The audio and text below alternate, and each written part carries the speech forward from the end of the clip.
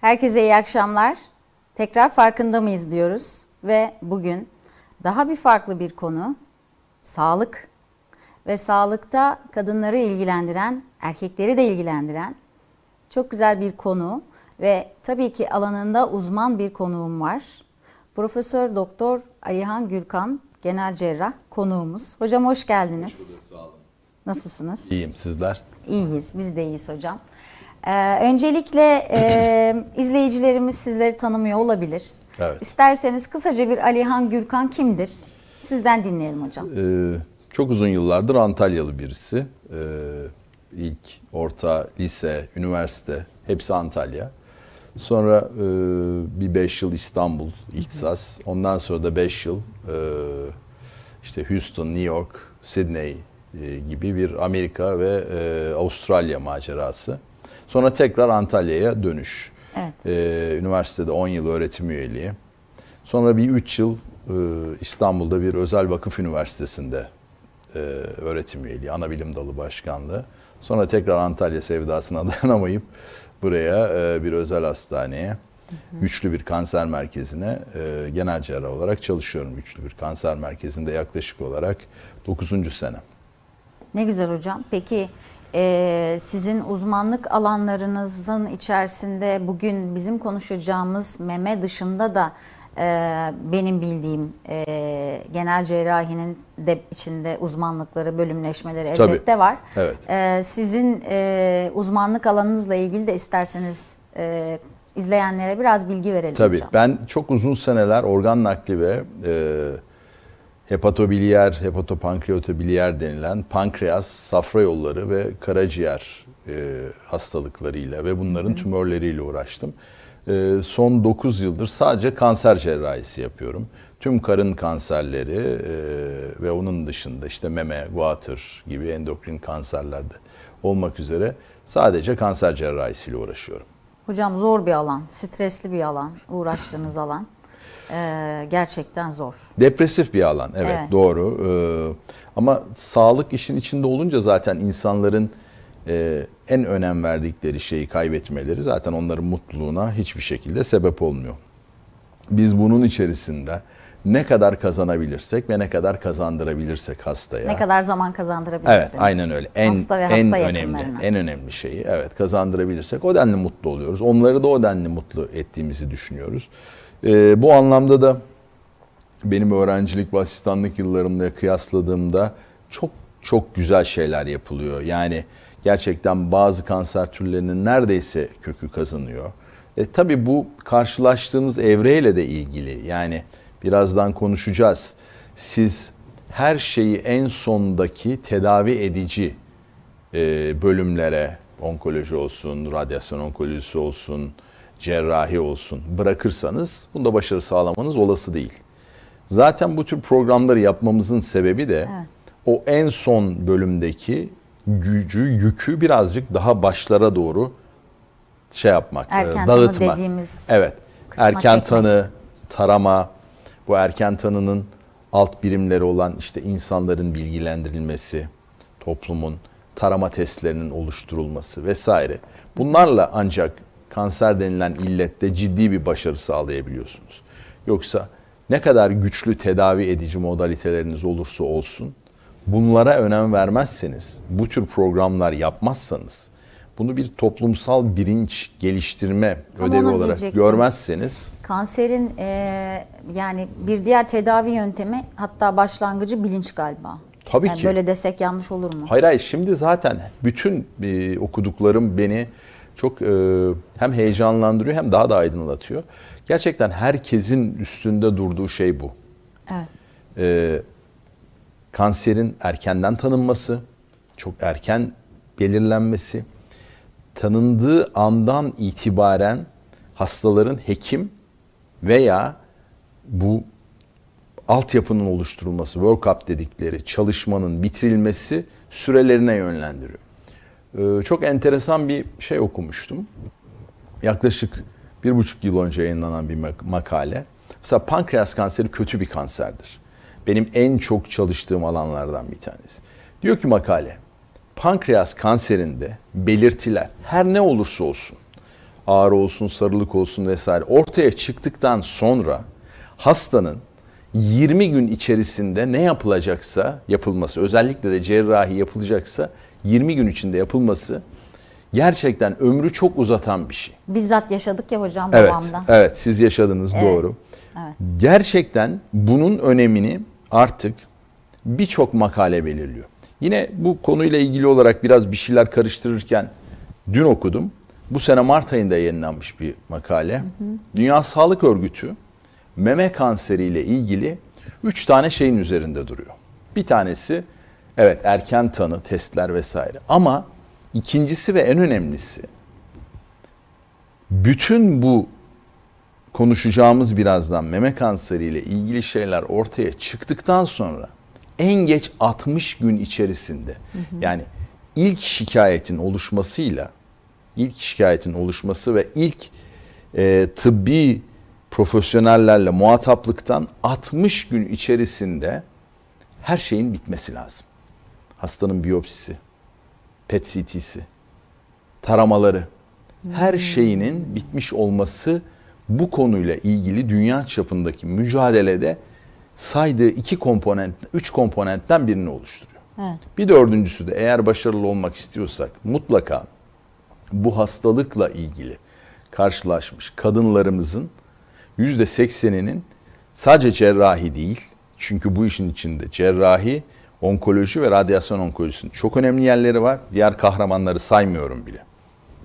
Girişimsel radyoloji, yoğun bakım, bunları saymıyorum bile. Bunlar artık çok bilinen, görünen şeyler. Bu net altı çizilecek olan şey bu işin ekip işi olduğu. Hiç buna girmiyorum bile artık çünkü hakikaten öyle. Yani bu konuda %100, başarı sadece ekipten geçer. Başka onun dışında. Alihan Gürkan allame cihan olmuş. Siz de hep söylersiniz zaten, evet. Aynen öyle. Bu hiç bireysel bir hekimle ilgili bir şey değildir. Olamaz da. Çünkü daha düne kadar cerrahi her şeydi.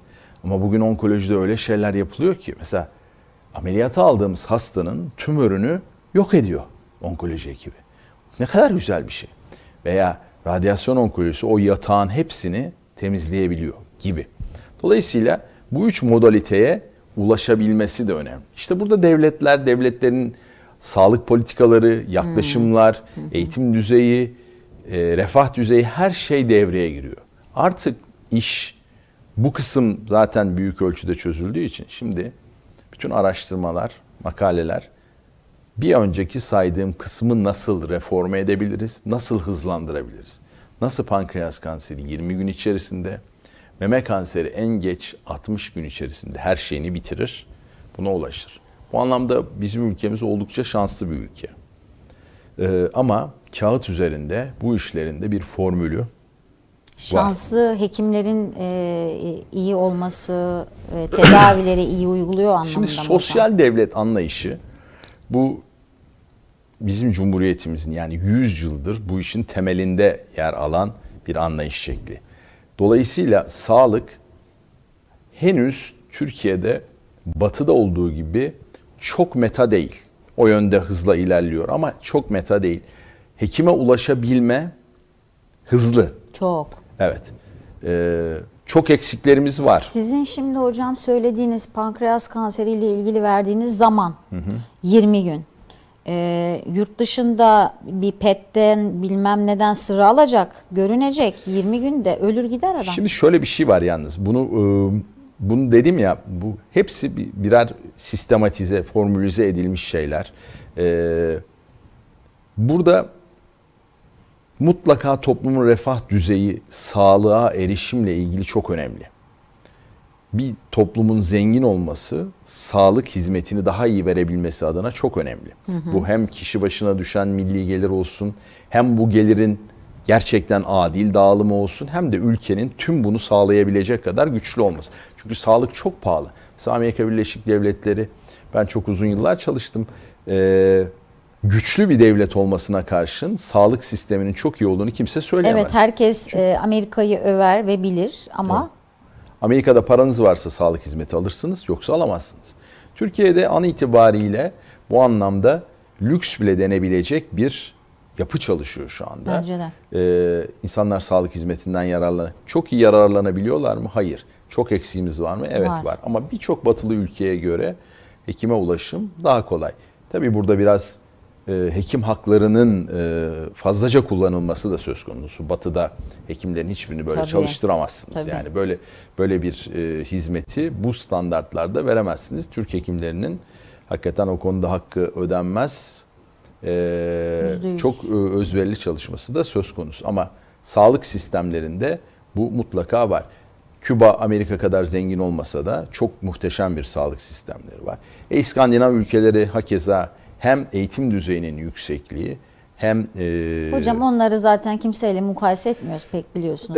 Evet ama dediğim gibi yani bu işin ilmi yapıldığında gerçekten halk sağlığı, koruyucu hekimlik bilen kişinin elinde yoğrulduğunda ve ülkenin siyasi iktidarının da bakış açısı bu olduğunda sınırlı kaynaklarla bile çok iyi sonuçların alınabileceğine örnek ülkeler var. %100 ve ben de gerçekten toplum olarak bu anlamda bilinçlenmenin bir hayli arttığını ben de gözlemliyorum. Yakın çevremden gözlemliyorum ama mesela keşke daha önceden biliyor olsaydım bir sarılığın pankreas kanserinin habercisi olabilme ihtimalini babamın ilk gözündeki sararmada anında alıp götürebilirdim. Evet. Ama bir hafta falan biz işte sarılık biraz oldu, çok oldu. Limon gibi olduya kadar bekledik mesela. Doğru. Yani hani bunları dediğiniz gibi bu yayınları yapma sebebimiz hani bir kişi dinlese kulaktan kulağa bile ki severiz de hekim olmayı, avukat olmayı kendi içimizde. Tabii. O yüzden güzel bir bilinçlendirme. Bugün program da öyle olacak açıkçası. Can sıkıcı konular elbette olacağı gibi kanserle ilgili. Ama mutluluk getirecek ve vaat eden erken tanıyla ilgili eminim ki önemli uyarılarınız da olacak. Şimdi ben asıl konumuza geçmek istiyorum. Tabii ki. Ve size böyle biraz sosyal, toplumsal boyutuyla sonuçta hastalarınızın ilk anından son anına kadar bütün evrelerinde psikolojik olarak da destek oluyorsunuz. Elbette ki insanların doktorundan duyduğu en güzeli. Evet. O nedenle elbette size soruyorlardır ve bu aşamalarda onların psikolojilerini de görme fırsatına sahip oluyorsunuz. Benim gözlemlediğim kadına kadın diyememek, hep bir bayan, hanımefendi, ne bileyim şimdi aklıma gelmedi, böyle bacı vesaire de var zaten arkasından geliyor ama hani kadın derken utanıyoruz, yani kadın çok mu seksi geliyor, çok mu acaba dişil geliyor bilmiyorum ama hocam biz meme de diyemiyoruz ya. Evet. Meme kötü bir şey mi meme demek yani? Hayır. Meme sağlığı, meme. Zaten benim her konuşmamda vurguladığım şey bu. Meme bir organdır. Bunun gizlenecek, saklanacak hiçbir tarafı yoktur. Dışarıdan da görünür zaten. Saklayamazsınız. Meme bir organ. Eliniz, kolunuz, kulağınız gibi bir şey. Üstüne üstlük de bu organın sadece ve sadece kadınlar için bir önemi var. Çünkü bu organın kanseri kadınlarda görülüyor. Evet. Erkeklerde olmaz mı meme kanseri? Olur. Bütün kanserlerin %1-2'si. Üstüne üstlük de bu öyle bir kanser ki yani meme denmesinin sebeplerinden en önemlisi çok yaygın bir kanser. Bütün dünyada çok yaygın, Türkiye'de çok yaygın. Evet. En son Dünya Sağlık Örgütü'nün bir yayınını okudum. 2 milyon yeni vakadan bahsediliyor senelik. Türkiye'de de az değil, 30-35 bin yeni tanı meme kanserinden bahsediyor. Şimdi Covid oldu diye her gün vaka sayıları veriliyor. Bakın, elbette, rakama bakın. Tabii ki. Yani çarpıcı. Bunun öldürücülüğü vesairesi göz önüne alındığında yine kanser en önemli ölüm sebeplerinden bir tanesi. İşte trafik kazaları ve diğerleriyle birlikte. %100. Yani Covid değil. Hal böyle olunca da şu meme işini bir konuşabilmek lazım artık. Çok enteresan paradokslarımız var.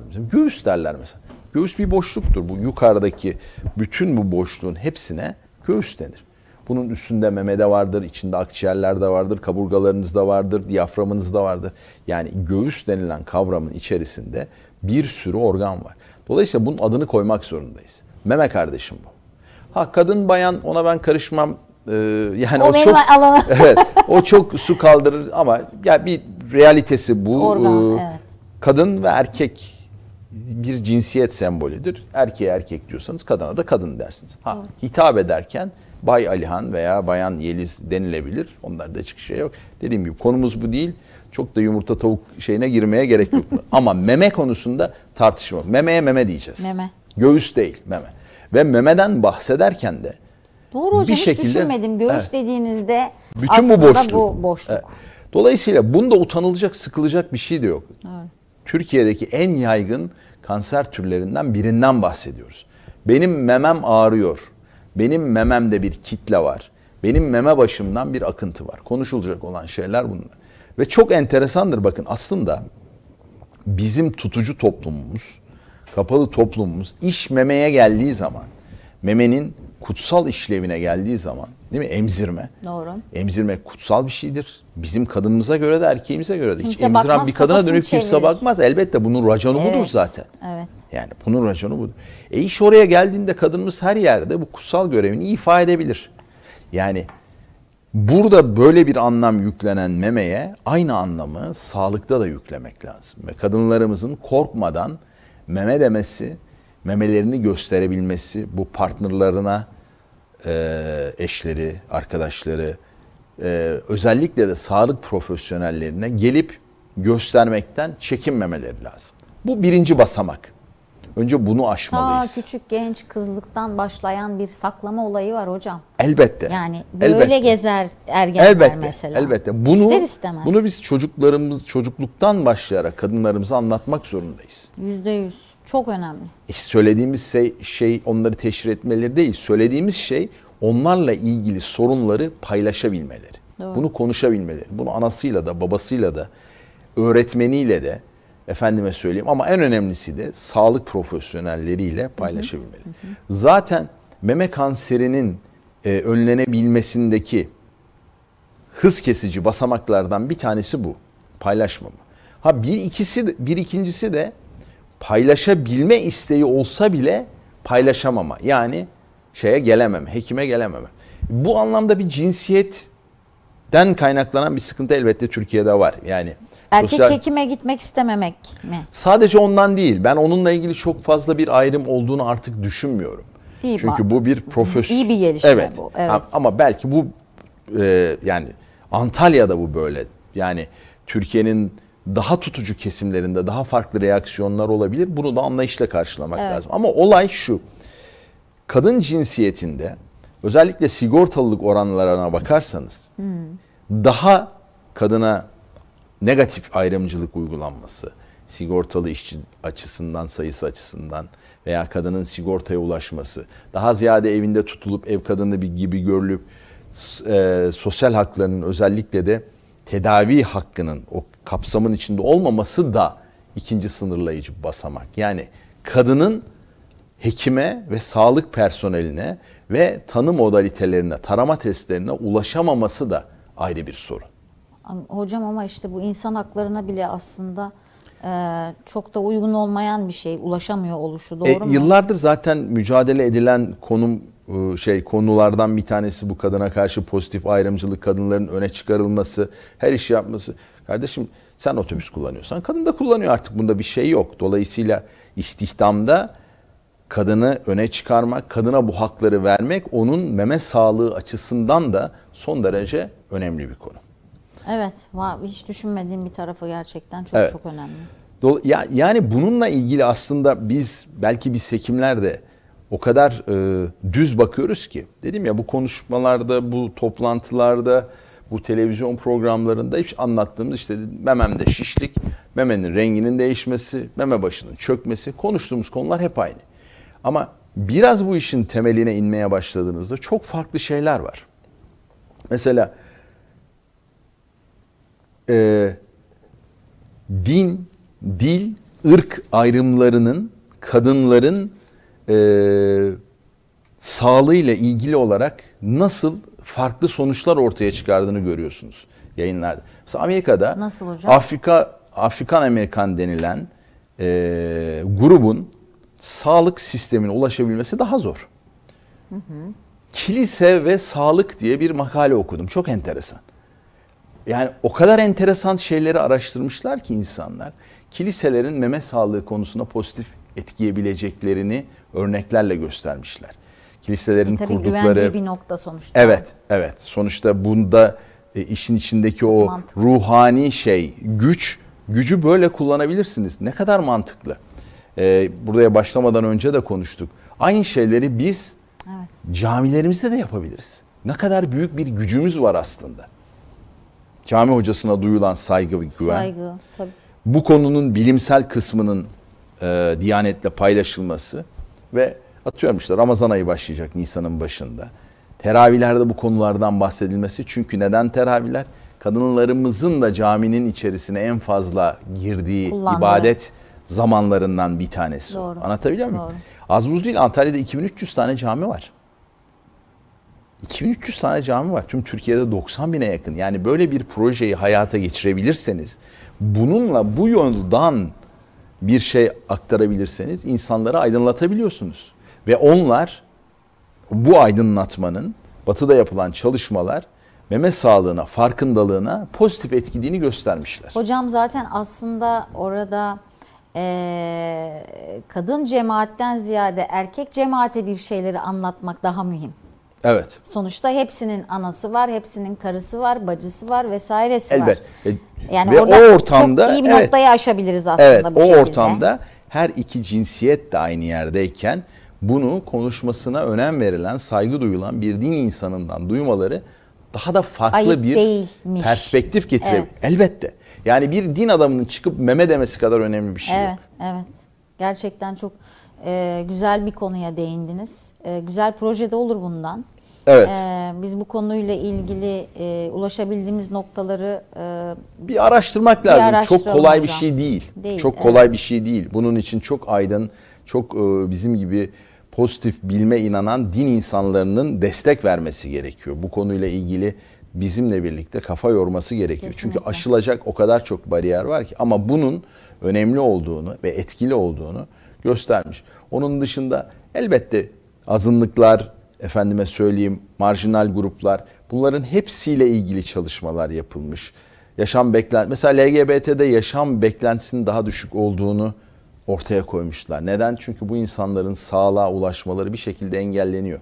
Yani sosyal olarak dışlanmaları bile sağlıklarına etkide bulunuyor. Dolayısıyla bunlar formülize edilmiş şeyler. Hani uydurulan veya ya bu böyleydi, ben böyle düşünüyorum dediğim şeyler değil. Bunların hepsinin Batı'da çalışmaları yapılmış. Bizde de yapılmak zorunda.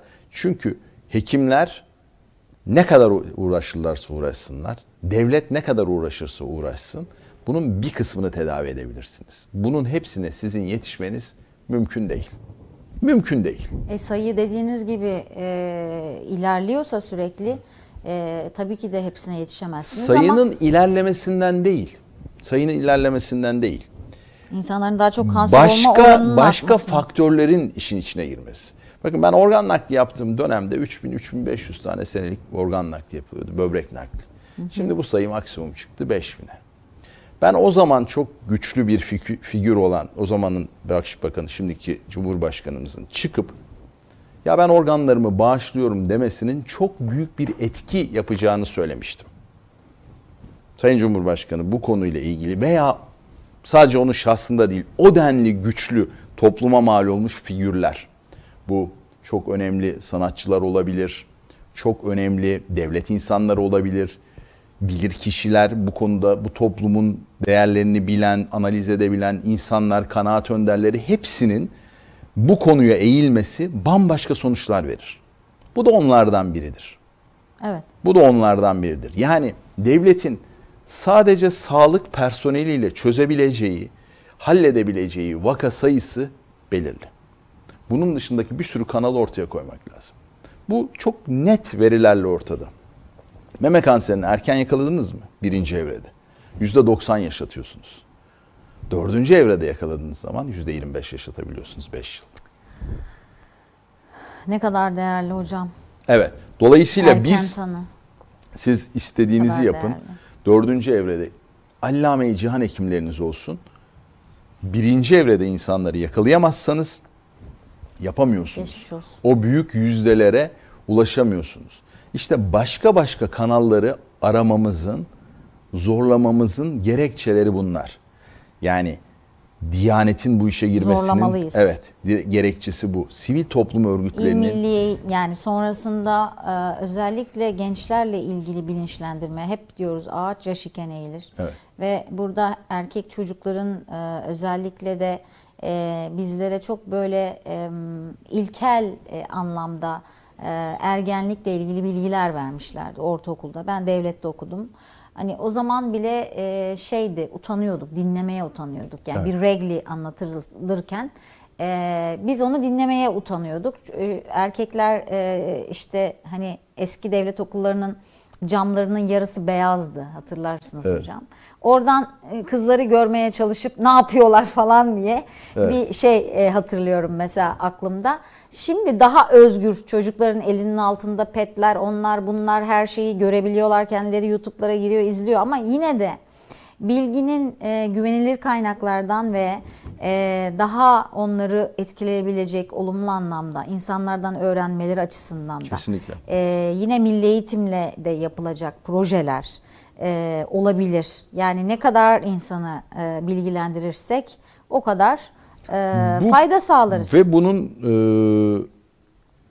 universalliği, evrenselliği belli bir gruba ait olmaması da işbirliğini kolaylaştırıyor. Bütün dünya Ekim ayında meme kanseri farkındalığı kutluyor. Aynen öyle. Dolayısıyla siyasi, dini görüşünüz ne olursa olsun, sosyal olarak ait olduğunuz yer neresi olursa olsun aynı memeniz amacın altında toplanıyorsunuz. Evet, herkesin memesi var. Meme kanseri olurken de siyah beyaz diye ayırt etmiyor kanser. Her insanı tutuyor. Dolayısıyla bakış açısının bu olması ve her şekilde buna işlenmesi gerektiğini düşünüyorum.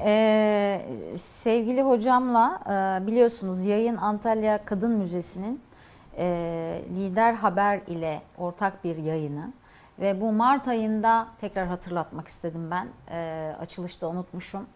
Farkındalık yaratalım istiyoruz. Herhangi bir konuda kadını ilgilendiren veya herhangi bir kadının yaptığı bir şeyle ilgili.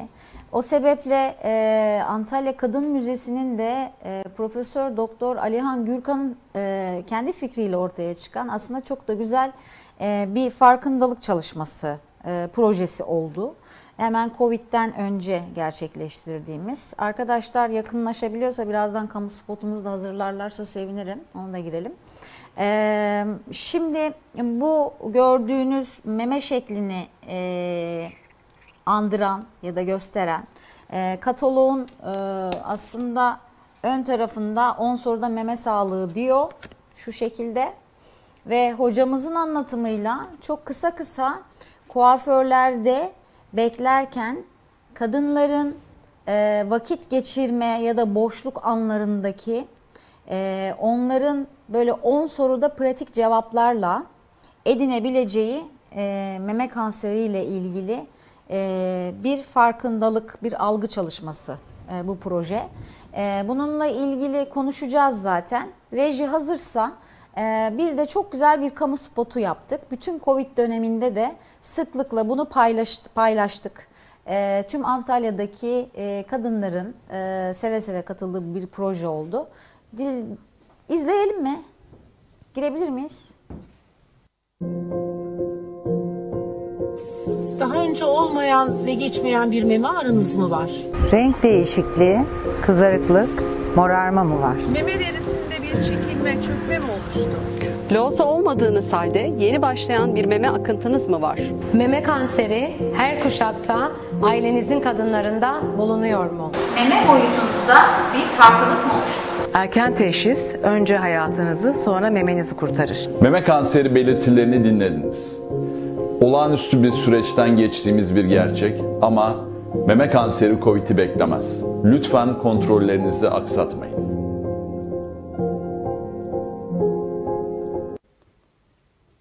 Ne güzelmiş. Ben de aynı ceketi giymişim kamu spotunda. Hiç fark etmedim. Bugün de aynıyım. Şimdi istikrar süper. Hocam bizim kamu spotuyla ilgili ve tabii bu projenin aslında tam olarak hedeflediği şey milyonlar gidiyor kuaföre. gün içinde düşündüğümüzde. Ve burada kuaför arkadaşlara eğitimler. O kısımlarından biraz bahsederseniz bu projeyi biraz sizin anlatmanızı istiyorum açıkçası. Tabii ki biz bu fikir nereden çıkmıştı? Benim çok sevgili bir dostum, kuaför dostumla konuşurken çıktı açıkçası. Oradan şekillendi sevgili Erhan'la konuşurken. Bu kadınların kuaförlerle değişik bir ilişkisi var. Yani bir nevi psikiyatristleri gibi kuaförler rehabilite onların. oluyorlar. Tabii rehabilite oluyorlar, konuşuyorlar. Kimseyle konuşmadıkları şeyleri konuşuyorlar ve uzun konuşuyorlar. Şey de oluyor hocam şimdi böyle hani sürekli bir saçları elleme anında hani çocukları da böyle severiz ya bir iletişim mi doğuyor? falan. Yani bir rahatlama yani gerçekten biyolojik Sadece olarak. sebep o mu yoksa geçirilen uzun Hayır, zamanlar elbette, mı? elbette. Ya da en az meme Arkadaş kadar oluyorlar evet yani. en az meme kadar önemli diğer organınız, saçınız işin içine girdiğinde karşılıklı güven mi artıyor bilmiyorum ama her kadının yaşamında özel bir hekiminden, meme hekiminden önce bir kuaförü var. Bu bir gerçek. Yani yaşamlarında kadınların kuaförler bizlerden, sağlık personelinden daha önde yer alıyorlar. Gerçekten daha önde yer alır. O zaman bunu kullanalım dedik. Yani bu güven işi içerisinde biz kuaför arkadaşlara bu konuda 3 kadının aklına memeyi, meme muayenesini, meme taramasını, meme ultrasonunu, mamografiyi, meme MR'ını getirebilirsek ve bu konuşmanın sonucunda o gün eve gittiklerinde ertesi gün yapacak işler listesine meme kontrolünde ekletebilirsek bu bizim için büyük bir avantaj. Hocam gideyim deyip unutabiliyorsunuz. Böyle bir şey de var. O da var. Ama o gün konuşursa orada doğru ya ben gidecektim bile işe yarar. Evet. Yani orada sadece kuaförle olan iletişim değil, yandaki sandalyede de bir başka kadın oturuyor. Onunla olan iletişimde de o sohbete onun katılmasında böyle bir etkileşim olabileceğini düşündük ve bu projeyle yola çıktık. Bu düşünceyle yola çıktık. Bence iyi de sonuç verdi. Gerçi pandemi bunun tam bunları ulusallaşmasını pandemi çıktı. Dolayısıyla böyle basılı evrak vesaire zaten dükkanlar kapandı. Evet, bizim isteğimiz bunu ulusal platforma da taşımaktı ki hala aynı şeyi düşünüyoruz. Elbette destek olduğunda takdirde tabii ki burada, bu da yapılacak. Bu anlamda sponsorluk yapabilecek firmalarımıza da böyle bir bakış atıp ondan sonra size tekrar dönüyorum hocam. Evet. Dolayısıyla bu da demin söylediğimiz o erken tanı, o %90 başarı oranı 5 yıllık %90 başarı oranını yakalayabileceğimiz grubun genişletilmesi anlamına çok önemli bir proje. Tıpkı belki camilerde bunun konuşulması gibi veya üretilebilecek başka özellikle gençlerimizin üretebileceği bambaşka projelerle bu işi önemini vurgulamak ve daha fazla kadına ulaşmak gibi bir derdimiz var. Bunun için de uğraşmaya devam edeceğiz. Hocam ne güzel dertleriniz var. Yani bunu bir dert ediniyor olmanız, bizleri arayıp böyle bir proje yapalım mı demeniz. Keşke tüm hani hekimlerimiz tabii ki de bunları düşünebilecek zamana sahip olmayabilir veya herhangi bir şekilde ilgisi alakası da olmayabilir. Yani hani kendi hastasını tedavi eder, bakar, görevidir ve bu kadar da olabilir. Çok da normal. Ama sizde daha farklı yani evet toplumla ilgili de bir şeyler yapayım duygusu var. Bence bu da her hekimde yok diye düşünüyorum hocam. Vallahi şöyle bu biraz yaşla ilgili sevgili Yeliz. Yani yaş mesleki tatminle ilgili. Doğru. Ekonomik olarak belli bir yerlere ulaşmakla ilgili. Şimdi hekimleri de çok hani bu işleri yapmıyorlar demek benim içimden gelmiyor. Tabii, neden demiyor? Kesinlikle zaten çalışma şartları ortada. Tabii. Zaten uzun eğitimleri ve bu İşleri eğitimlerin başlarından aşkın diyebiliriz yani. Bravo. Bu eğitimin sonunda bu yaşama verdikleri hakkın, ödevin, çabanın karşılığında elde ettikleri şeyler ortada. Bu insanlar biraz mesleklerinde tabiri caizse parazlanmaya başladıklarında elbette her dünya vatandaşı gibi ekonomiyi düşünüyorlar. Burada biraz benim gibi kıdemli hocaların artık yani ekonomik security'sini, güvenliğini sağlamış efendime söyleyeyim bir yerlere gelmiş hocaların amaçlarının içerisinde bu mutlaka olmalı. Olmalı. Birincisi birilerini yetiştirmek. İkincisi yetiştirdikleri insanlara önderlik edip bu toplumdan aldıklarını bir şekilde bu topluma geri vererek yansıtmak. Bu sadece hocalık payesinde kıvamında olan bir şey de değil. Bu her vatandaşın yapması gerekli olan bir şey. Bu devlet, bu toprak sana bir şeyler verdiyse geriye bir nebze de olsa, ne kadar olursa olsun, illa her şeyi değil ama bir nebze bir şeyler verebiliyorsanız zaten mutlu bir şeysiniz, onurlu bir yaşam ancak böyle sürülebilir. Onun dışındaki sadece nefes alıp vermektir. Biz de bunları bu anlamda bunun için yapıyoruz. Buraya borçluyuz. Bu devlet bizi okuttu, bir yerlere getirdi, bir şeyler verdi. Bunun karşılığında da elbette hastalara verdikleriniz ayrı şey ama o sizin işiniz. Burada sosyal sorumluluğunuz var. Doğru. Bir nebze yardımcı olabiliyorsak ne mutlu bize. Etrafımızdaki güzel insanlar da buna destek veriyorlar. Bizim sevincimiz daha da katlanıyor tabii ki. Vallahi. Ağzınıza sağlık hocam. Çok güzel anlattınız bunun sorumluluk ve gönüllülük kısmını. Evet. Şimdi bir reklam arasına gireceğiz. Tekrar reklamdan sonra daha böyle meme sağlığı, meme kanseri, meme kanserinin evreleri ve böyle hani hocamızın böyle suyunu hani sıkalım, her bilgiyi alalım türünde olacak. Bekliyoruz efendim reklamdan sonra.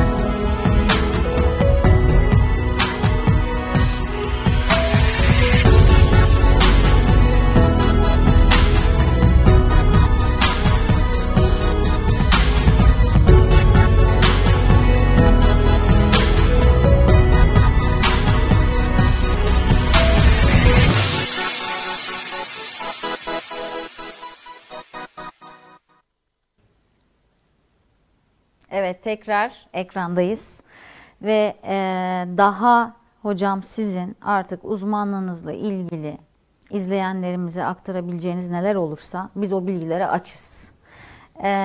Ben sormayı unutabilirim. Zaten siz başladığınız zaman hepsi birbirini takip ettiği için eminim ki güzel bilgiler paylaşacaksınız. Ben öncelikle şunu sormak istiyorum. Meme kanserinin bir yaşı var mı diye konuyu açıyorum ve size veriyorum hocam. Şöyle klasik bilgi, meme kanseri 55 yaş civarında pik yapan bir kanser türü. 50 ile 70 yaş arasındaki kadınlarımızda daha sık görülüyor. 70 yaştan sonra da azalmaya geçiyor. Ama 18 yaşında meme kanseri hastam oldu. Yani çok da arttı hocam sanki gençlerde mi bilmiyorum yani. Bu biraz halk deyimi olacak sadece evet biraz halk deyimi halk oldu. deyimi oldu. Bu sadece artmak değil. Bu birincisi nüfusumuz artıyor. Doğru. Yani dünyanın nüfusu artıyor, bu ülkenin nüfusu artıyor. Dolayısıyla da hastalıklar nüfusla orantılı olarak artan şeyler. Çok daha logaritmik, yani daha öncesinde bundan orantısız artıyor mu? Çok bildiğimiz bir şey yok. Hep suçlanan şeyler var. İşte Ya da duyuyoruz ya hocam, medya vesaire, hani daha sonuçta göz önünde her şey. Çok net ortaya konmuş mu? Cep telefonlarından yıllarca bahsedildi. Genetiği değiştirilmiş ürünlerden bahsedildi. Ben çok bunların arasında korelasyon olduğuna inanmıyorum. Ama korelasyon, yani orantı olan durumlar var. Yok değil. Onlardan bahsedeceğiz. Evet. Meme kanserinin yaşı, evet, ileri yaş hastalığı olmakla birlikte memesi olan, memesi gelişmiş her kadının ergenlikten itibaren bu olayla, kanser olmasa bile onun anormallikleriyle karşılaşacağını bilmesi lazım. Ama 50'den sonraki kadınların memeleriyle ilgili daha da duyarlı olması lazım.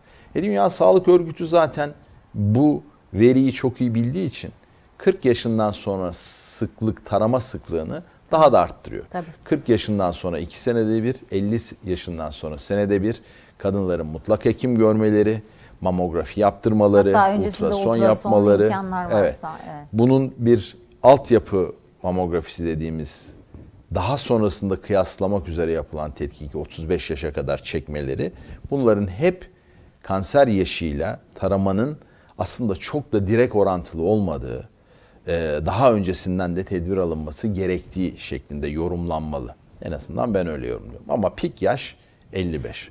Şimdi yaşları geçmeden önce bir soru soracağım hocam. Yine böyle bir TV izliyorum bir gün.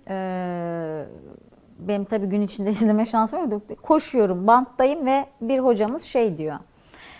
Emzirmenin bu organın kendi işlevini tamamladığı ya da kendi büyümesini durdurmakla ilgili sinyali verdiği yönünde, emzirmenin 30'lu yaşlardan önce yapılmış olmasının, 30'un bunda çok sınır bir yaş olduğunun altını çizerek hani meme kanseriyle bunun ilişkisine biraz işaret etti. Ben yanlış bir bilgi vermemek adına burada susuyorum. Bunun böyle bir ilişkisi var mı? Şimdi bakın, meme kanseriyle ilgili net bir takım şeyler var. Bir de bunun riskini arttıran şeyler var. Net bir şey söyleyeceğim size. Sigara içmek. Tamam. Net bir risk faktörüdür. Ailevi meme kanseri net bir risk faktörüdür. Ananda tananda varsa baktıracağım. Sadece annenizde Teyzen. veya teyzenizde veya onlardan olan kuzenlerinizde değil. Bunun düzenli bir şekilde kuşaklar içerisinde nüksetmesi de. Yoksa buradan bu mesajla her kadın, her annesinde meme kanseri olan kadının bu gece dünyası kararır. Böyle bir şey yok. Yok. Ama düzenli tekrar Tabii. ediyorsa onlar risk Tabii. grubunda. Mesela Angelina Jolie geni, Ya. BRCA1 geni taşıyorsanız. Çok merak edilen bir konu. Evet. Evet hocam. Bunlar net olanlar. Onun dışında bir takım sekonder şeyler de var. Nedir? Emzirme. Evet, emziriyorsanız ve genç emzirdiyseniz bunun bir koruma faktörü var. Yani genç anne olmakla 30'undan daha fazla yaşta anne olmak arasında bir risk faktörü artışı var. Ama bunların hiçbirisi, yani bütün 30'undan sonra doğurun, çocuğunuz emmesin, siz emziremeyin, efendime söyleyeyim, daha başka işlerle risk faktörlerini taşıyın. İşte azıcık bir kilonuz fazla olsun ki kilo fazlalığı, obezite burada çok ciddi bir risk faktörüdür. Belki onu burada tutmalıyım ama çalışan bir kadınsınız, 30'undan sonra anne oldunuz ve emzirmediniz. Sigara içmiyorsanız bunun size getirdiği negatif yükü zaten bertaraf ediyorsunuz. Atıyorum 18 yaşında anne oldunuz, 3 çocuk doğurdunuz, bütün her şeyi yaptınız. Dört dörtlük yaptınız ama günde 3 paket sigara içiyorsunuz. Geçmiş olsun. Geçmiş olsun. Yani buradaki risk faktörlerini çok iyi değerlendirmek lazım. Artık şunu çok iyi biliyoruz. Sedanter yaşam, spor yapmamak, sigara ve kilo fazlalığı. Her türlü kanser için sizi aday yapan çok önemli şeyler. Evet. Spor yapacaksınız, sağlıklı besleneceksiniz, kesinlikle hayvansal gıdalardan olabildiğince uzak kalacaksınız. Kilonuz normal olacak. Vücut kitle indeksinizi 30'un 35'in üzerine çıkarıyorsanız geçmiş olsun. Risk alıyorsunuz. Kanser için de risk alıyorsunuz. Öbür taraftan genlerinizde kanser. Yapacağınız bir şey yok ki buna. Yani bu, sadece kontrollerinizi aksatmayacaksınız. Elbette. Yani 1.60 doğduysanız 1.60'sınızdır. 1.90 yani doğduysanız 1.90. Bu sizin geninizde var. Evet, başkası bunu 2 yılda bir değiştiremezsiniz. gidiyorsa sen hekimin söylediği sıklıklarda gideceksin. Evet, ya da BRCA1 geni taşıyorsanız gidip memelerinizi aldırıp yerinize silikon koyacak. Bunu değiştiremezsiniz ama diğerlerini değiştirebilirsiniz. Ve zaten toplumun büyük çoğunluğunu da bu oluşturuyor. Yani BRCA1 geni taşıyanlar %10'dan daha az. Ailevi meme kanseri %10-15. Bunlar zaten çok büyük bir grup değil ki. Çok büyük bir grup değil. Asıl büyük grup bu alkol, sigara, kilo fazlalığı, sedanter yaşam gibi risk faktörleriyle kendilerine bunu yüklüyorlar. Yani her 8 kadından biri meme kanseri oluyor. Evet, doğru. Bunda değiştirilemeyecek şeylerden çoğu var. Belki 8'de bir tanesi, 2 tanesi bunu değiştiremeyecek. Ama emin olun 8'de 6 kadın bu saydıklarımızla bu oranı değiştirebiliyorlar veya o şanssızlığı kendilerinden iteleyebiliyorlar, öteleyebiliyorlar. Ne güzel, böyle bir imkan varsa hocam. Varsa niye yapmıyoruz, Var. değil mi? İşte yapmıyoruz. Evet, Yapmadığımız için de bu kanser illeti bizi buluyor. Kızartma yiyoruz, haşlama yemiyoruz. Bu kadar sebze mevze cenneti, meyve cenneti bir ülkedeyiz ki artık çok da cennet olduğumuz söylenemese de bundan yararlanmamız gerekiyor. Ama biz hayvani gıdalara yönlendiriyoruz. Daha endüstriyel yaşam, batılı yaşam şekli daha çok meme kanserini çarptırıyor. İşte fast foodlar, kızarmış gıdalar. Bunlardan uzak durmuyoruz. Halbuki durmamız lazım. Bu ya da katkı maddesi içeren hazır gıdalar. Aynen öyle. Çocuklarımızı bundan uzak tutmamız lazım. Evet. Elbette. Bunların hepsini yapmamız lazım. Dolayısıyla önlenebilir olan etkenleri önlemek bile, sadece şu 4 maddeden uzak durmak bile meme kanseri de ve diğer kanserlerde risk oranımızı oldukça azaltacaktır. Peki hocam, azalttık, risk oranımızı azalttık. Bunu aldık, cebimize koyduk. Peki bizim bir mememizle ilgili kendi el muayenemizde elimize gelen ya da az önce kamu spotuna gene dikkat çekersek orada sayılanlar gibi sıkıntıları gözlemledik ve korkuyla hangi hekime gitmemiz gerekiyor hocam? Genel cerrah mı gitmemiz gerekiyor? Şimdi klinikte her hekim meme muayenesini yapabilir. Yani bu pratisyen hekimlerimizin de alanı içerisindedir. Ama genel anlamıyla meme muayenesinde genel cerrahi diğer branşlara kıyaslandığında 2 adım daha öndedir. Daha fazla meme muayenesi yapar, daha fazla bu hasta grubunu görür. Nedeni de bu işin yıllarca birincil tedavisi olan cerrahi bizim yapıyor olmamız. Jinekolog değil mi hocam bu? Değil. Ya da olabilir mi? Hayır. Değil. Çünkü jinekolog arkadaşlarım elbette kadın sağlığı ile ilgili son derece değerli kişilerdir. Ama onların da danışmanı olan kişiler bizleriz. Yani onlar da anormal Onlar da bir size durumla soruyor. karşılaştığında bize geliyorlar. Birkaç ülke dışında meme kanserinin tedavisini yıllarca meme cerrahlar yapmışlardır. Tamam, yani biz kendimizde bir semptom gözlemlediğimizde Geleceğiniz kişiler genel cerrahlardır. radyoloğa vesaireye gitmiyoruz. Biz genel cerraha gidiyoruz, muayene oluyoruz. Evet. Radyoloji. Ve o bizi yönlendiriyor. Evet, radyoloji ve diğer birimler elbette bizim bu hastalıkla savaşmamızdaki Teşhis koymanızda vesaire. en önemli birimler. Tabii. Anlatabiliyor muyum? Ama başlangıçta gelecek olan kişiler bizleriz. Genellikle de bize başvuru şikayetlerinin en başında elime bir kitle geliyor. Yani meme ağrısı, meme cildindeki değişiklik, meme başının çökmesi, meme başından akıntı, renk değişikliği vesaire değil. Meme kanseri tanısı koyduran en önemli belirti memede kitledir. Bu konuda uyanık olmamız lazım. Zaten bu neden nedir ki biz kadınlarımıza mutlaka kendi kendinizi muayene edin diyoruz. Ne zaman muayene edin? Adet bitiminden sonraki 4. 5. günler, hormonal olarak en az aktif olduğunuz, dolayısıyla da memelerin en az ödemli olduğu dönemler. Dolayısıyla ultrason Adet bitiminden 4. 5. günler. Bu çok önemli çünkü bunu çoğu hanımefendi bilmiyor. Çoğu kadın bilmiyor. Ben sohbetlerde vesairelerde buna şahit oluyorum.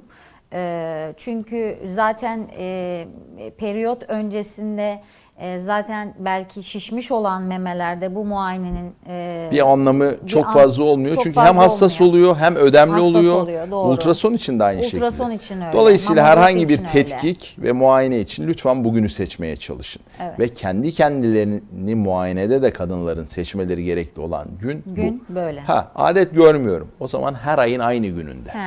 Her ayın aynı gününde bunu yapmaya çalışın ki meme dokusu benzer haldeyken bu muayenenizi yapın. Peki hocam, çok böyle alanınız olmayabilir ama yine şeyler böyle hani kadınların menopoza geç girmesinin de bu türden kanser oluşumlarını tetiklediğine yönelik de bazı böyle görüşler duyuyorum ben. Evet, ama dedim ya, sigara içiyorsanız diğerlerinin yanında hiçbir şey. Erken adet görme, geç adetten çıkma. Bunların temelinde yatan şey sizi meme kanseri açısından riskli yapan östrojen hormonuna maruz kalma sürenizin artması. Gün ışığına çok uzun maruz kalırsanız daha kararırsınız. Ya da Östrojene çok uzun maruz kalırsanız, cilt kanseri olabilirsiniz. Evet, çok uzun maruz kalırsanız meme kanseri riskiniz artar. 10 yaşında adet olmuş, 55 yaşında hala adet görüyor. Ama hiç sigara içmemiş, incecik, spor yapmış, iyi besleniyor. Diğer kadınlardan daha fazla bir riskinin olacağını söylemiyor zaten istatistiklerde. Bu başta saydığım 4 tane şey sizin değiştirebilip kontrol edebileceğiniz şeyler. O yüzden biz canım kendimiz, istediği, evet, ya ben 12 şeylere bir yaşında, bakalım. 11 yaşında adet olmak istiyorum demiyor hiçbir Öyle bir kadın. şey yok, evet. Ya da 55 yaşında menopoza girmek istiyorum Ya demiyor. da annemin kanser olmasını istemiyorum diye. Demiyor. Dolayısıyla diyebileceğiniz şeyler belli. Alkol, sigara, kilo, beslenme ve yaşam tarzı. Bunlar değiştiği sürece zaten bunların etkisi 1 ise bunların etkisi 10. Hiç o yüzden bunları konuşmaya bile gerek yok bence. Konuşmaya bile gerek yok. Hocam henüz bir bebek emziremeden meme kanseri olmuş ve memesini aldırmış insanlar var. Bu artık tekrardan ona yapılacak bir plastik cerrahiyle memeden herhangi bir şekilde onun çocuğunu emzirme gibi bir olasılığı var mı? Böyle bir şey yok. Yok. Emzirme memenin orijinal dokusuyla ilgili bir şeydir. Bir kere dünyanın da sonu değildir. Diğer memeden emzirebilir. Yani insanlar meme kanseri olduktan sonra da çocuk sahibi olabilirler. Tabii. Eğer sormak istediğiniz şey buysa. Evet, bunu biliyorum. Meme kanseri operasyonundan sonra sadece estetik amaçlı bu yapılabilir. Elbette yapılır. Zaten yapıyoruz da. Son 30 yıldır belki meme kanserinde artık memenin alınması diye bir şey söz konusu değil. Neden değil? Çünkü memeyi kısmen çıkarmakla tamamını almak arasında istatistiki olarak kanserin nüksetmesi veya uzun dönemde yaşam süresi açısından çok büyük bir fark yok. Ama fark ne? Fark psikolojik olarak görünebilir bir organı yok ederek bir kadının psikolojisini yerle bir etmek. Dolayısıyla artık bunu yapmıyoruz. İyi ki de yapmıyoruz. Hem kozmetik hem psikolojik sonuçlarından son derece memnunuz. Kanser sonuçlarına zaten bir şey demiyorum. Onaylanmış olmasa bu denli yaygınlık kazanmaz. Hocam eskiden daha mı teknolojik ya da tıbbi anlamda gelişmişlik düzeyi anlamında daha geriydik ve memenin tamamını almak mı gerekiyordu? Sadece o değil. Eskiden medikal onkoloji gibi bir dal bu denli etkin değildi. Doğru. Şimdi kanser cerrahisi kadar etkin ve bundan 10 yıl sonra bundan 10 yıl sonra bu onkologlar bize iş yaptırmayacaklar. Net. O kadar iyi gidiyorlar ki, o kadar iyi işler yapıyorlar ki. Şimdi birbirimizi tamamlıyoruz. Ama eminim 10 yıl sonra sadece hocam her türlü kesip biçecek bir şey bulursunuz sizler. Sadece onunla değil. Yani artık kanserin biyolojisi çok iyi anlaşılıyor. Artık iyi okuyorlar, görüyorlar. İyi okunuyor.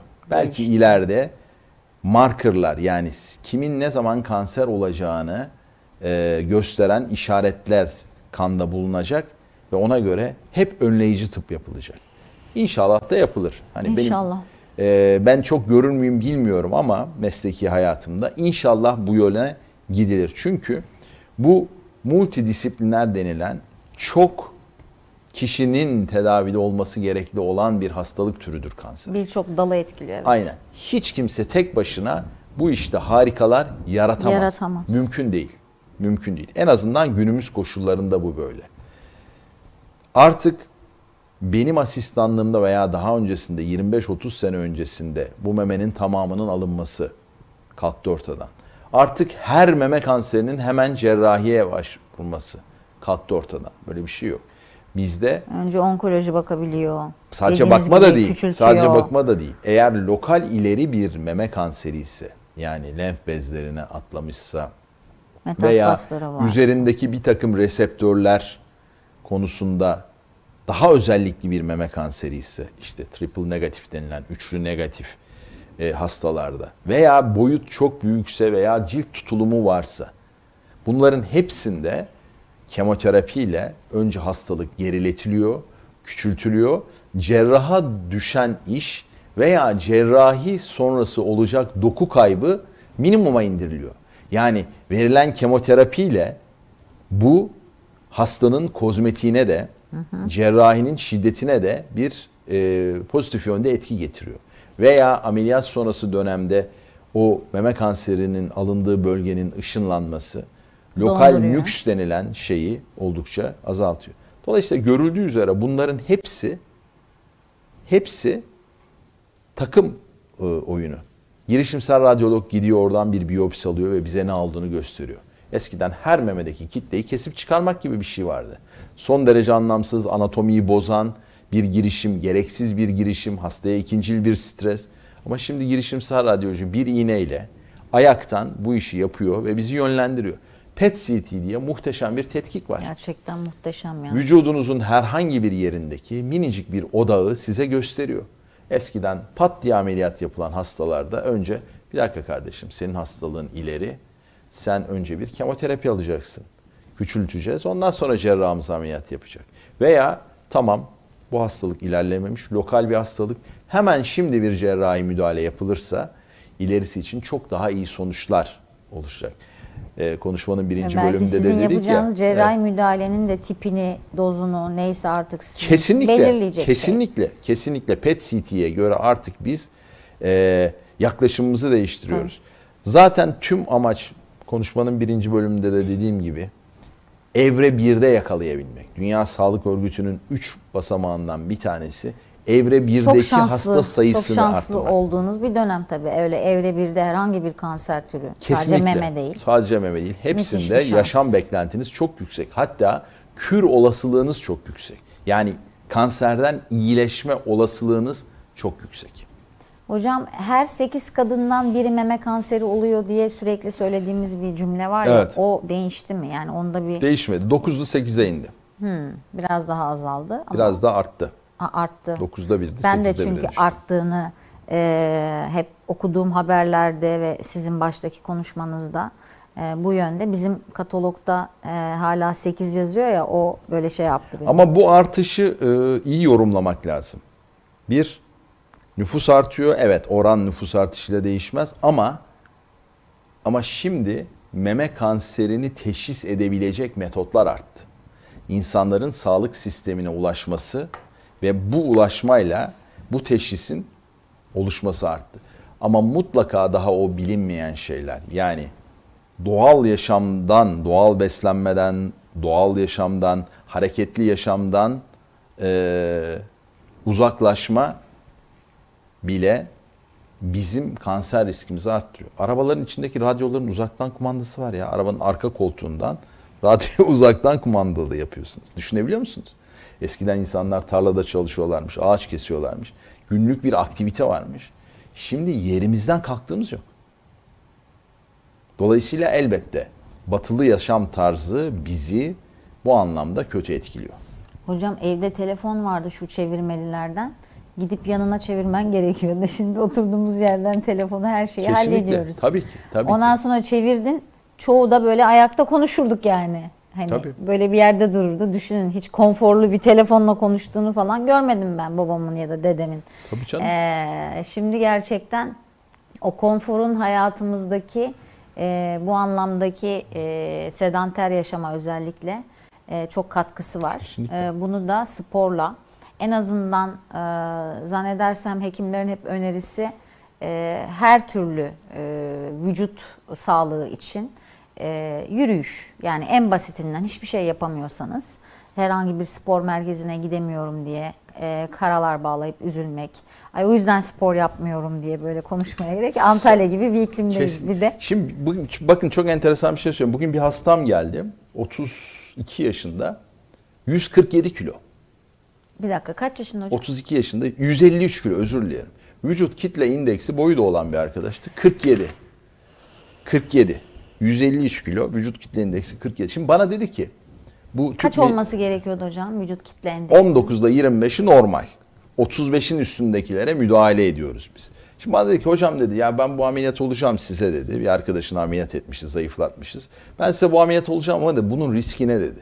Ben de dedim ki bu ameliyatın riskinin şu an olmadığında aldığından daha bu düşük ameliyatın olabilir. riskinin hiçbir önemi yok senin için dedim. Neden biliyor musun dedim. Çünkü senin ani ölüm riskin bu kiloyu taşıdığın sürece ve yaşın ilerlediği sürece neredeyse %30'lara ulaşacak. Yüksek tansiyon, 32 yaş, diyabet, 154 kilo. inme. Anlatabiliyor muyum? Yani aslında ne yapıyorsak kendi kendimize yapıyoruz. Evet. Kanseri ne yapar diye uğraşıyoruz. İşte efendime söyleyeyim, emzirmek mi, 30 yaşından sonra doğurmak mı? Ne diyeceksin insanlara? Çocuklarımızı okutuyoruz. Meme kanseri olma diye, git kızım 18 yaşında evlen, doğru mu diyeceğiz? Hayır demeyeceğiz tabii ki. Kadını çalışma Tabii, ya da yaşamından kadın 30 alacak yaşından mıyız? önce gördüğü adam hemen evlenecekmiş. Hayır, öyle bir şey Meme elbette kanseri demeyeceğiz. olmuyor. Ama ne diyeceğiz? Ama ne diyeceğiz? Sigara içme kızım diyeceğiz. Evet. Kilo alma diyeceğiz. Spor yap diyeceğiz. Olabildiğince dengeli ve meyve sebze ağırlıklı beslen diyeceğiz. Çünkü öbürünü söylemenin bir anlamı yok. Bir anlamı yok ve bir gereği de yok. Doğru. Değiştirebileceğimiz şeylerle ilgili Elbette. daha dikkatli bir yaşam sürmemiz lazım. Onun dışındakinde de çok fazla şey yapmayacağız. Aslında tüm kanser tedavisinde, tüm kanser farkındalığında her hekimin söyleyeceği şey bu dördüdür. Onun dışındaki küçük nüansların sonuca çok fazla etkileyeceğini ben düşünmüyorum. Çocuklar da zaten bizi takip ediyor hocam. Ne yapıyoruz ona bakıyor. Demek ki bu konularda gerçekten onları çocukluğundan itibaren iyi bir eğitmemiz, gözlemlerini doğru yapmalarını sağlamamız gerekiyor. Bizim açıkçası meme kanseriyle ilgili insanların size gelip en çok merak ettiği, benim burada dediğim gibi sormak anlamında unutuyor olabilirim. Sizin hatırladığınız ya hocam ben bu hastalığa yakalandım ama en çok hani ölür müyüm diye korkuyorum diye soruyorlardır. Büyük ihtimalle her kanser türünde de olduğu gibi.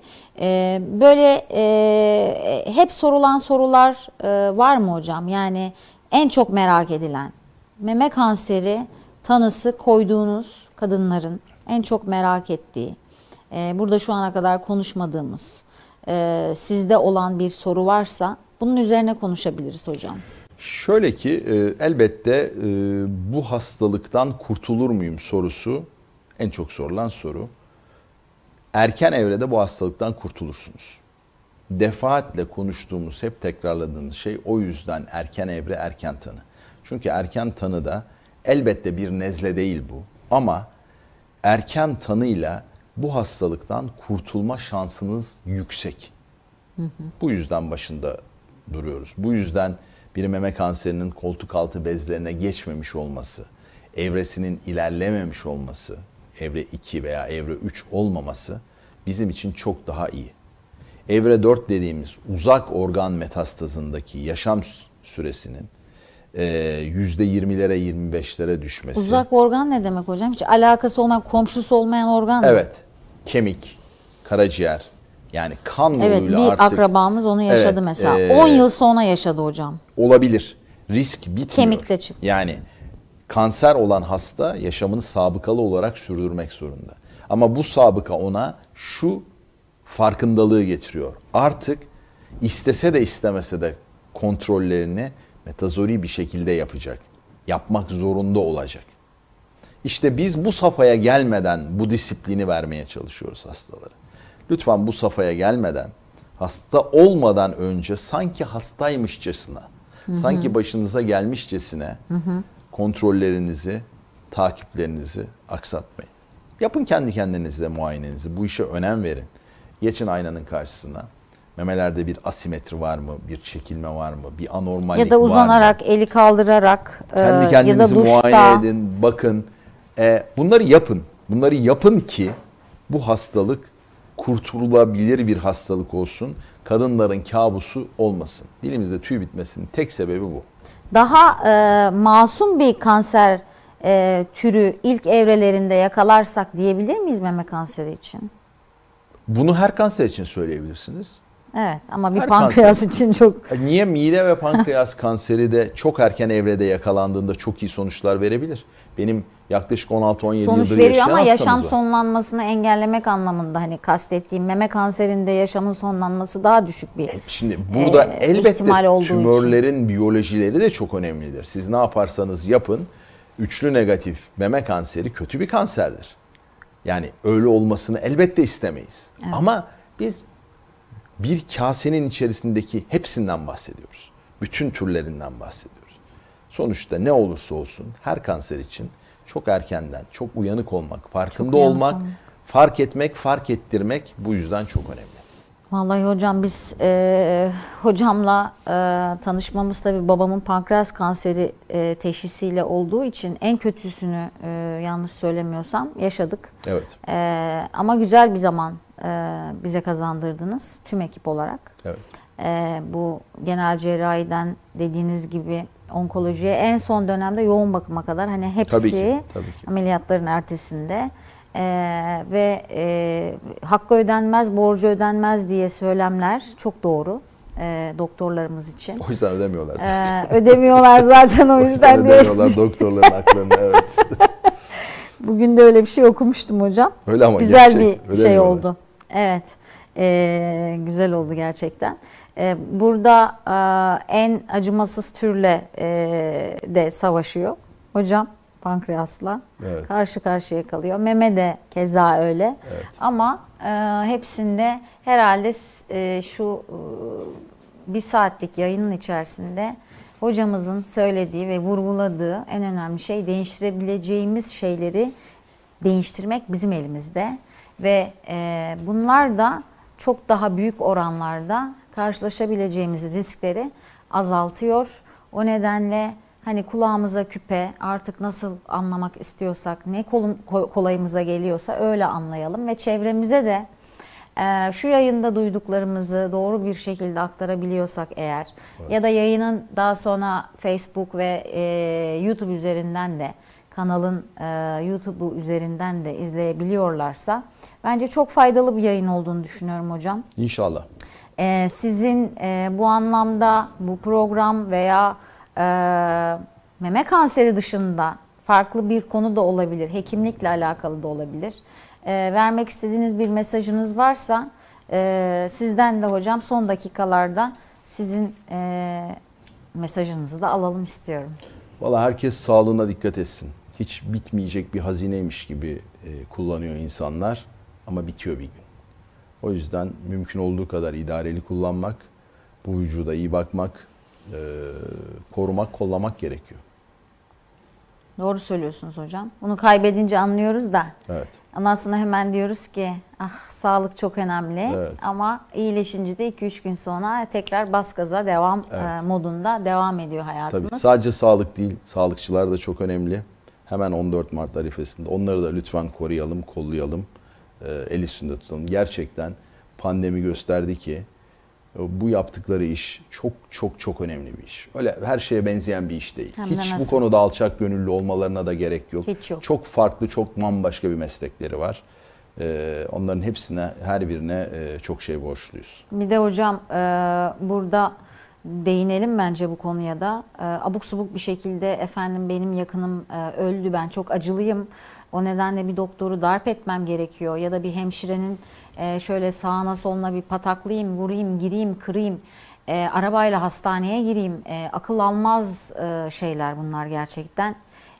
Yani ben şey yapamıyorum, yani yorum yapamıyorum ama hani sizin bu konuda yorum yapacak bir şey yok. Bu tamamen her gün duyuyoruz da zaten. Evet, yasa koyucunun yani yaptırımların, cezai müeyyidelerin artması lazım. Yani aynı şeyi bir karakolda yapamıyorsa veya başka bir devlet dairesinde, mahkemede yapamıyorsa, hastanede de yapamayacağını insanların öğreneceği bir ceza şeyi gelmeli. Belli bir noktada bence bu sağlık çalışanları ve hekimlerimizle alakalı bir dokunulmazlığın da bu dokunulmazlığın yaptırımlarının olması gerekiyor. Bence gerekiyor yani, çünkü sizin elleriniz değerli. Yani ellerinizle sonuçta cerrahsınız ve sizin elinize verebileceği bir zarar belki sizi öldürmez ama sadece ele aynı değil, şey. benim mesleğime zarar veriyorlar. Tabii. Bu kişiler ve mutlaka mesleğinize cezalarını çekmek zorunda. Hiçbir hekim bilerek ve isteyerek hastasına kötülük etmez. Elbette. Bir ihmal varsa her konuda herkes sorumlu olmalı ve hesap vermeli. Buna bir şey demiyoruz. Ama bunun dışındaki başka mekanizmalar işlerken, başka yanlışlar yapılırken, hiç kimsenin bir tazmin sorumluluğu yokken hekimlerle ilgili olarak her şeyin bu kadar göz önünde olması kabul edilebilir bir şey değil. Çok ararlar insanlar, çok. Ağzınıza sağlık hocam. Çok teşekkür ediyorum. Rica ederim, ben teşekkür ederim. Bu güzel bilgilendirici yayın için, dahası bu projede verdiğiniz emek için, Fikriniz için tekrar teşekkür Rica ederim. ediyorum. Ben de sizlere teşekkür ederim. Sohbetiniz sağlık olsun demiştik. Evet. Bu projenin ismi Sohbetiniz Sağlık Olsun. Hani kuaförlerdeki sohbetleri kadınların sağlık olsun istedik. Ve bugün de sohbetimizi sağlıkla noktalandırdık. İnşallah herkes de sağlıkla izler ve izletir. Her günümüz sağlığımızla güzel neşeli geçsin efendim. Bir sonraki hafta yine ilginç bir konu ve konukla ekranlarda olacağız. Farkında mıyız diyeceğiz.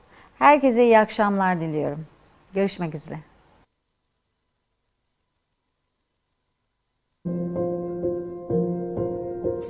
Daha önce olmayan ve geçmeyen bir meme ağrınız mı var? Renk değişikliği, kızarıklık, morarma mı var? Meme derisinde bir çekilme, çökme mi oluştu? Loğusa olmadığınız halde yeni başlayan bir meme akıntınız mı var? Meme kanseri her kuşakta ailenizin kadınlarında bulunuyor mu? Meme boyutunuzda bir farklılık mı oluştu? Erken teşhis önce hayatınızı sonra memenizi kurtarır. Meme kanseri belirtilerini dinlediniz. Olağanüstü bir süreçten geçtiğimiz bir gerçek ama meme kanseri COVID'i beklemez. Lütfen kontrollerinizi aksatmayın.